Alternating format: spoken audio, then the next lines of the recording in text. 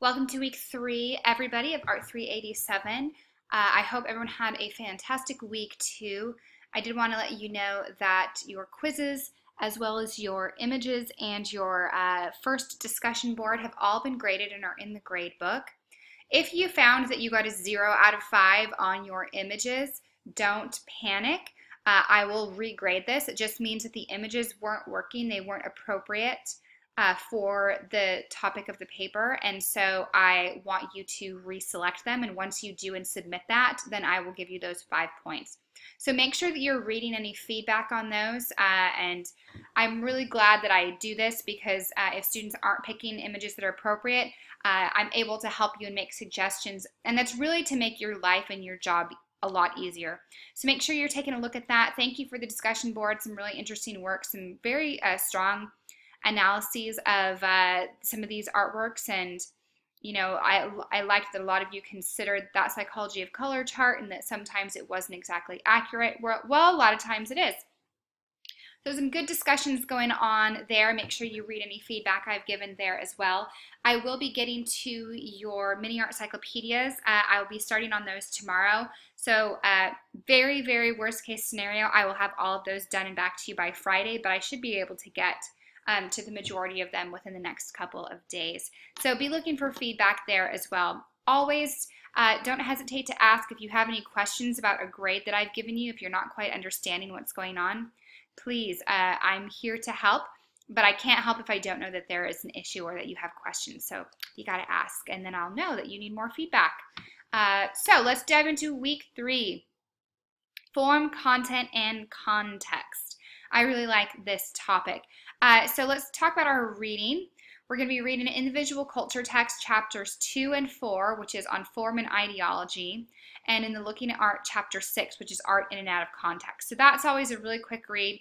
You do have a decent amount of reading in that visual culture text, and this is kind of some intense, heavy reading, but I like to do this before you do your theory application paper because it's really going to prep you for some ideas that you're going to be thinking about, especially with Fry and those 5 emotional elements of design. So it's really going to be that chapter on form that you're going to want for your paper. Chapter 4 that's on ideology. This is really going to be for your, let's see, is it a discussion board or no, it's a journal. For your journal this week. So you want to focus on that section on John Berger or on that section on theorist and critic Laura Mulvey. And those are both in chapter 4. And the reason you want to focus on those is because you're going to pick one of these prompts to write about. So we'll get to that in just a second. So when you are in your Looking at Art text in the section on form, these are the ideas that I really want you to focus on. So there is more to art than just imitation of reality. That's an important idea that's presented at the beginning. And I've given you a couple of YouTube clips. I've given you one about Jackson Pollock, and I've given you the music video to Oasis's song Wonderwall, which they talk about in this chapter. So just if you want that extra kind of, these aren't required, you're not going to be quizzed on this music video or on this video, but it's just some extra enrichment activities for you if you are more of a visual learner and you want to kind of go a little bit deeper into some of these subjects.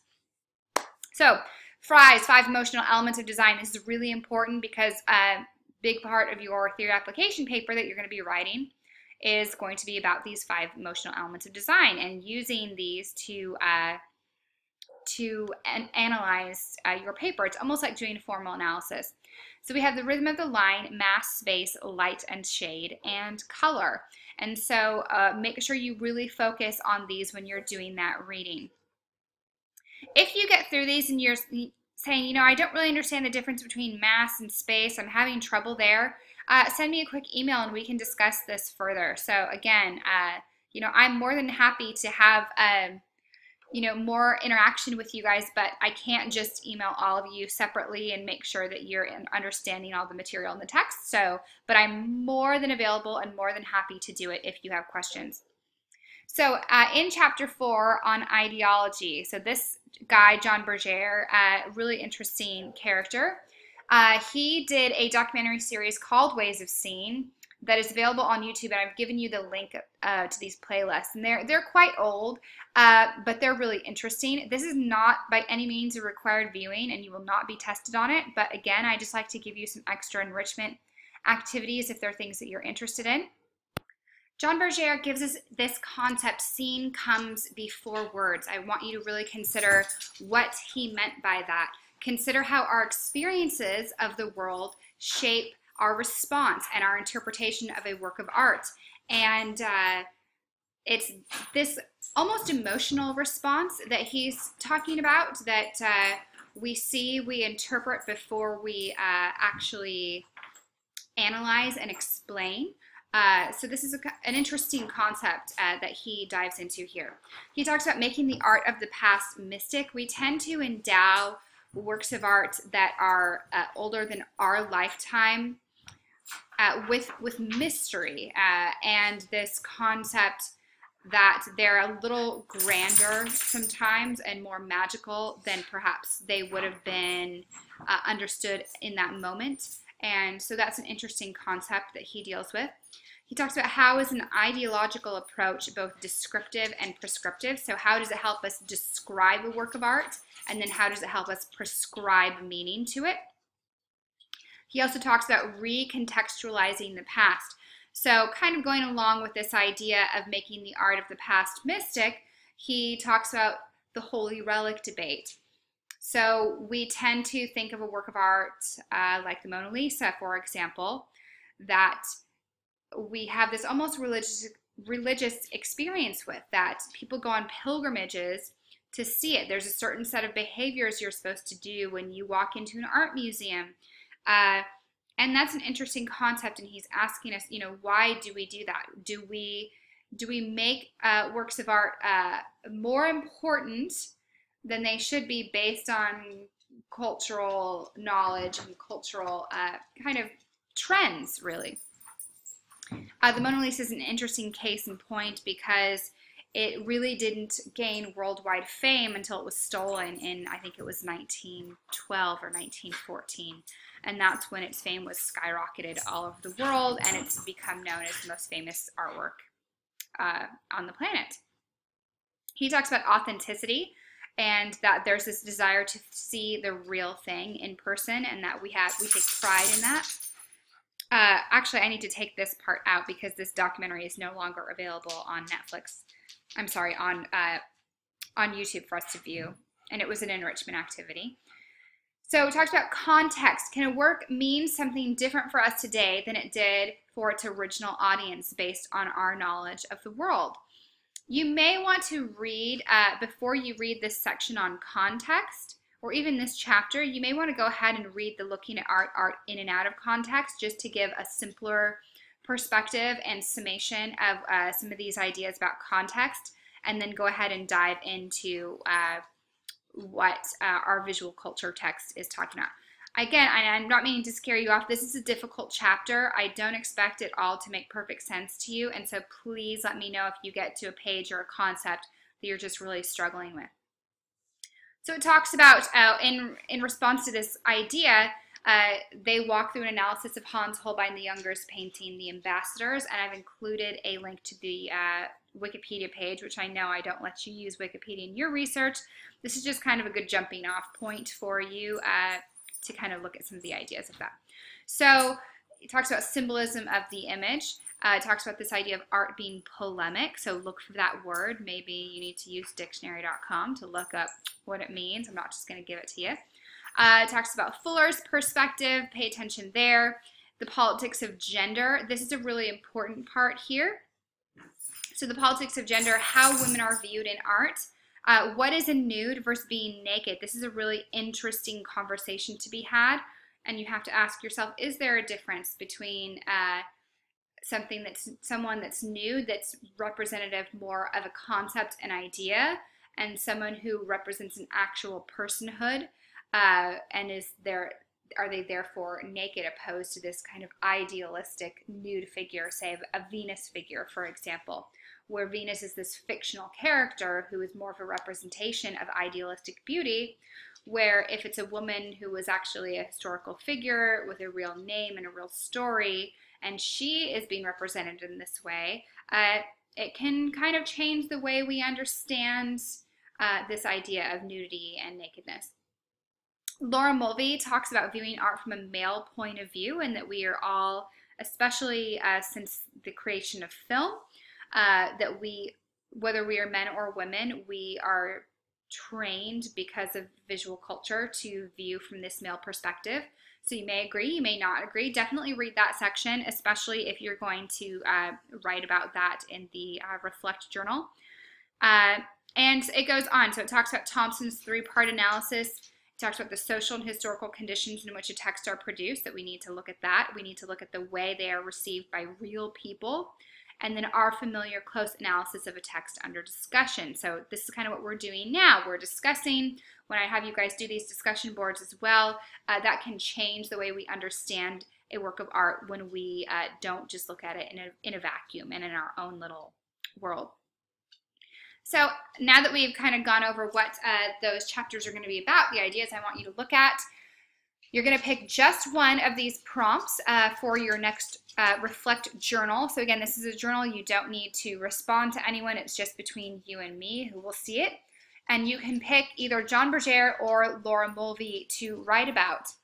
Again, this is one page, double-spaced, 12-point font. And that's just a guideline for how long I expect your journal entries to be. You could type it up in a Word document and then copy and paste it right into the text editor. It may kind of goof up your formatting a little bit. As long as you're writing that equivalent amount of words and space, that's what I'm looking for. So if the formatting gets goofy, I know that the text editor in Blackboard can do that to you sometimes.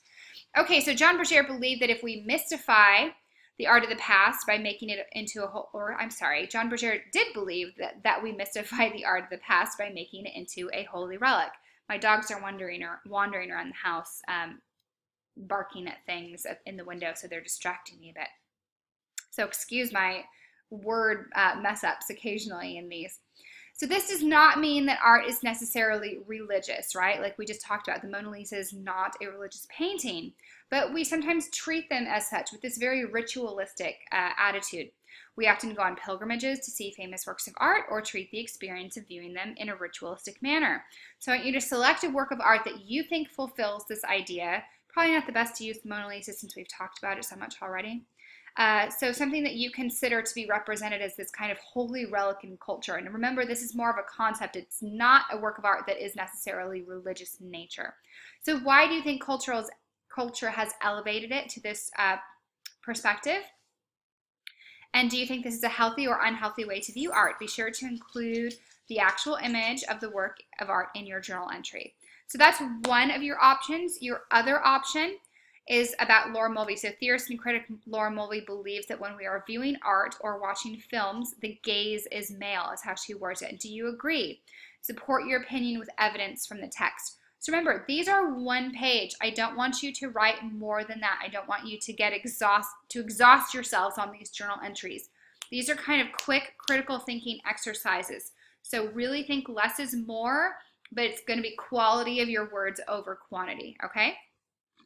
All right, moving on. You do have your quiz this week, so that is due always day 7 at midnight, and so that's your last item. But what I want to spend a little bit of time on here, and I apologize, this announcement's a little bit longer than the others have been, but you're writing your outline for your theory application paper this week. So this is that 6 to 8 page paper that is due at the end of week 4, so next week.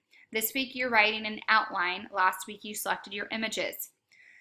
Now, do the bulk of the work this week in that outline.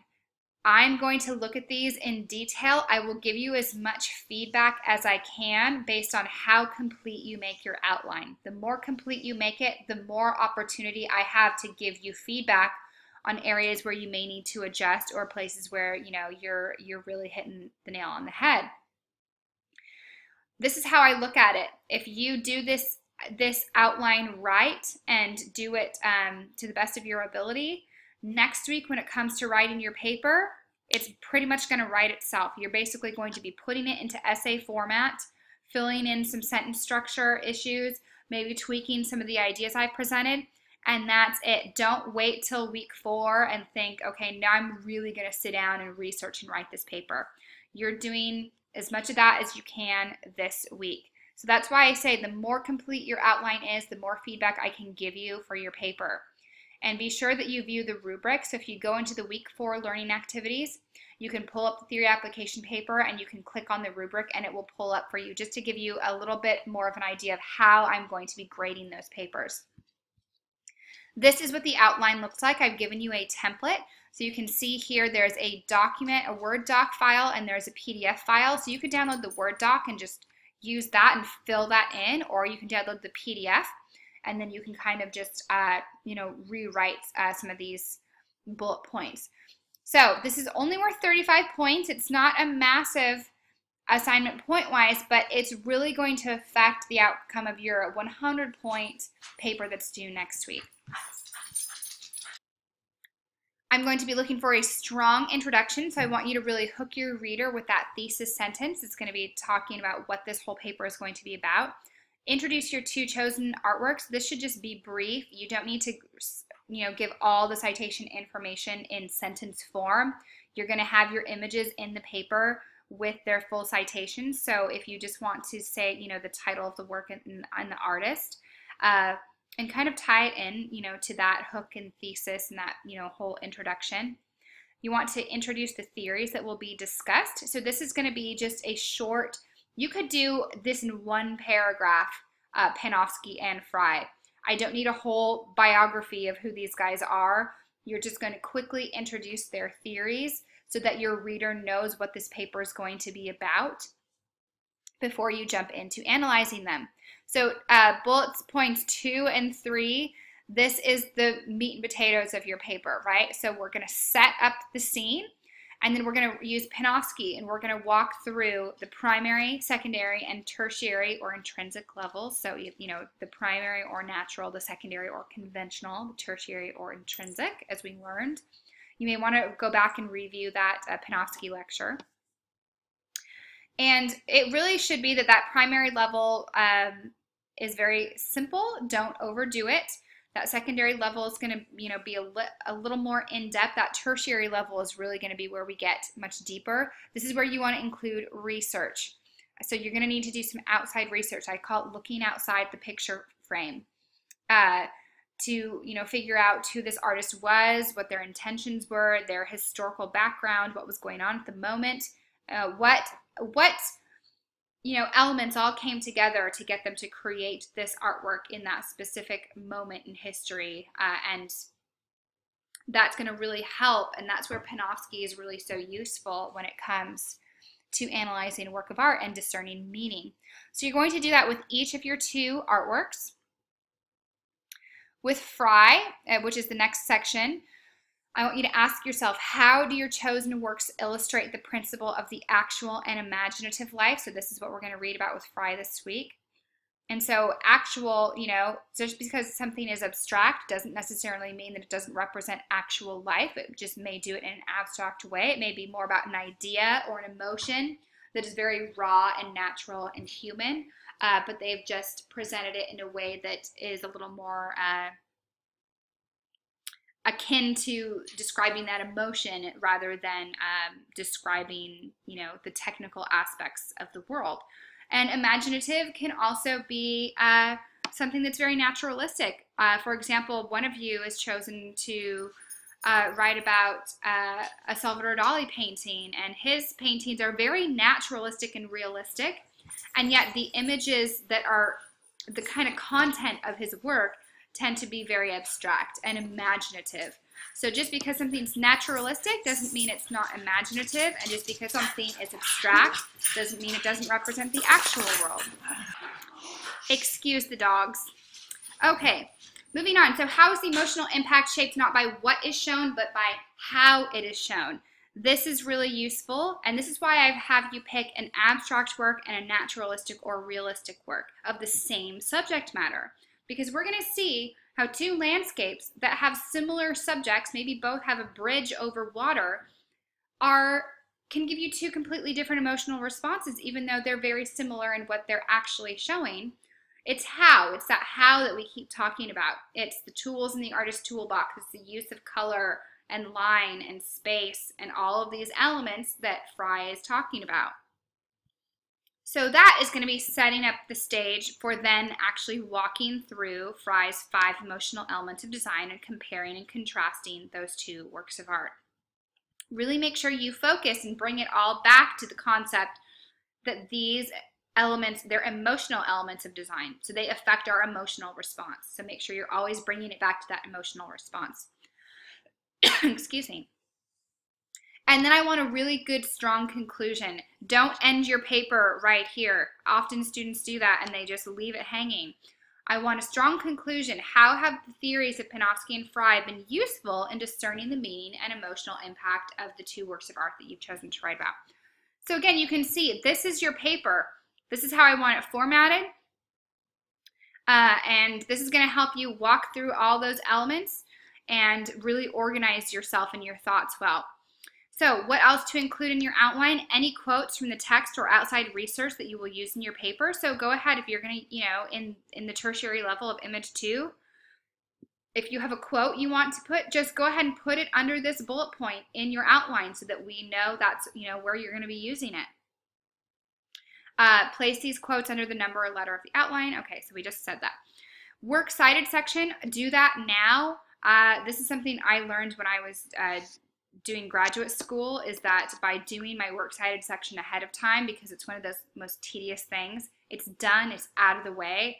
I don't have to then, when my brain is exhausted from writing, go and do this busy work of doing that works cited section. So just do that research ahead of time, get it done, get your works cited section done, and put it here at the end of your outline. Make sure you include your images with proper citations. So you should know how to do that by now. And remember, we don't write in first-person narrative voice in formal papers, so no I, me, my, okay? That is your theory application outline. I apologize this has been such a long announcement, but that's what we got going on. Busy week. You have your review quiz, you have your theory application outline, and you have a reflection that is due. So this is what is due for this week. Those 3 items, a lot of reading to get through, so get going on that. Again, let me know if you have any questions there, and we are good to go. Have a fantastic week.